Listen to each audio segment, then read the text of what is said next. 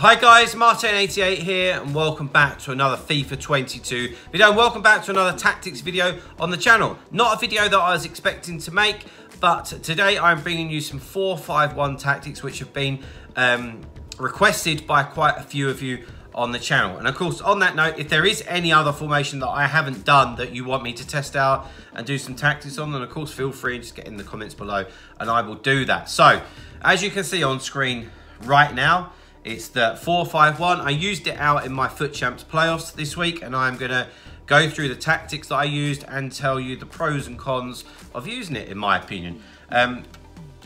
So let's get straight into it, and we'll go through it. Overall, I would say that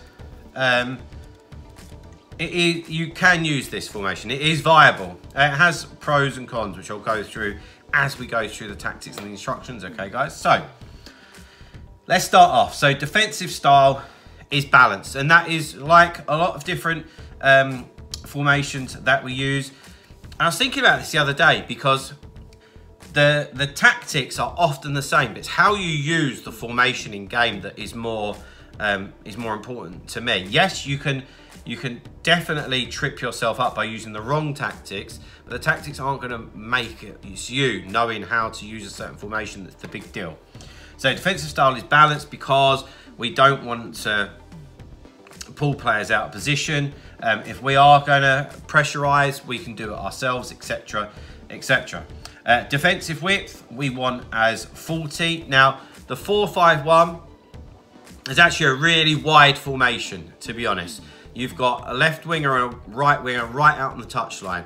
And so we just want to try and condense that a little bit, and especially defensively, because as we always say, people are looking to attack through the middle of the pitch, and that's where they are most effective. So we want to try and just narrow things up a little bit in the defensive third. Defensive depth, we just keep at 50, just pretty bog standard. Build up play is balanced. Now the 4-5-1 does give you an awful lot of options. You got two cams and the striker, so you can play quickly through the middle with a little bit of tiki-taka. You could go long if you wanted to with them cams and the striker making runs forward. And also we can go out wide, very much we can go out wide because there is two wingers. So we've got that variation with this formation. So let's not pigeonhole it by using long ball, a fast build up. So just have it on balance and it gives us that variation. Chance creation is direct passing, as it always is, because when we win that ball, we want those players, especially them midfield players like the cams and the wide players, making them forward runs, which are giving us options and pinning your opponent back. Offensive width, having 45. You could probably go down to about 40. The wide players are very wide, okay? Which is obviously a good thing, and we don't want to negate from that, or otherwise, like I would say, go and use a narrow formation, but just bring them in a tad, just a little bit will help, okay? Then it's just a little bit more involved in the game. We don't want, in my opinion anyway, we don't want two players literally on the touchline, out of the game, just in a little bit, you know. Players in the box I have on 6, you could go 7, you could go 5. I don't really believe it's going to make too much difference. And corners and free kicks I always have on 1. So, into the player instructions themselves. Of course, the two centre-backs stay back while attacking. The full-backs, as always, stay back while attacking. However, they are going to get involved in the attack massively. And something that I was happy to do, or something that I found that I could do in this formation was, you see I've got Cancelo and Hakimi.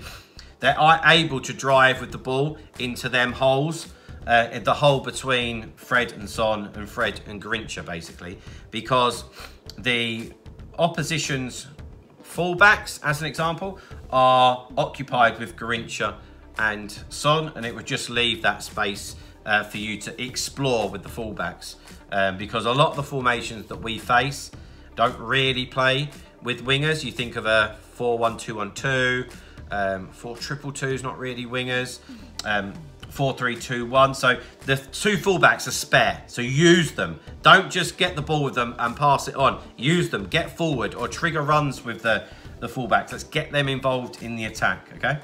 Right, the central midfielder is vital here because it's technically our only central midfielder, CDM, whatever you want to call it. He has to stay in the middle of that pitch to be your rock. The minute that he veers off, or you go on a mazy dribble with him or something like that, and you lose it, you have got this massive hole in the middle of the pitch. And I would say that's the biggest downside to using this formation, okay, is that you can get very exposed in the middle of the pitch if you're not disciplined or you don't really understand what you're doing. The plus side of it for me is actually the amount of variation that you have, and that it's not used that much. You can catch people by surprise. So thinking of that, it could be a second formation that you use, or if you get on very well with it, start off with it, but it is definitely a viable option. So yeah, the central midfielder have on stay back while attacking and cover centre, so that they're just in front of that, the two centre backs, just to create a bit of solidarity. Okay, out onto the wingers, which is Son and Garrincha. We actually don't touch them because we do want them to come back and defend, and they are going to get involved with the attacks as well. So I've just left them be, to be honest. Then up to the cams. So I've got Diogo Jota and De Bruyne here. So you can see they're on basic defensive support, because ultimately when we're back, that will turn into a more natural 4-5-1, I suppose. Jota and De Bruyne would turn into CMs, which is a lot better and a lot more solid. However, when we win the ball, we want them to be ploughing forwards. And obviously we've got direct passing turned on, which makes people make the forward runs. But on these two, on Jota and De Bruyne, we would have get into the box for crosses, which means that they are going to be making that extra effort to make forward runs for you, which ultimately means that they're going to give you options. Now, little secret, something that I like with this. When the ball is comes into the striker, so Eusebio, you've got to think Garrincha and Son are up there as well, who are probably occupying the left back and the right back, right? That then creates you an overload situation with Eusebio, De Bruyne and Jota, 1, 2, 3, against the two centre-backs of your opponent. So you can work that. Get that ball into Eusebio and either lay it left, lay it right, and hopefully you should be able to pierce through them holes between the centre-back and the full-backs with your cams, and get some easy chances and some easy goals, to be honest. But that wouldn't happen, in my opinion, if you didn't have get into the box of crosses on, or if you didn't have direct passing on. So yeah, little tip there.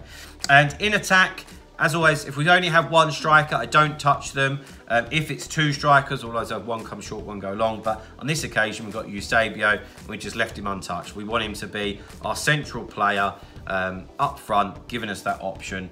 And yeah, being nice and clinical. So there we go, guys. So all in all, a different formation and tactics, but something that I think is definitely viable. So yeah, give it a whirl. Let me know in the comments what you think. Is there any other formations or tactics you'd like to see me use? If there is, get in the comments below and let me know. But guys, that is going to be it for today. So please drop a like on the video. Subscribe to the channel if you haven't already. And I'll see you guys very, very soon. See you later, guys. Bye-bye.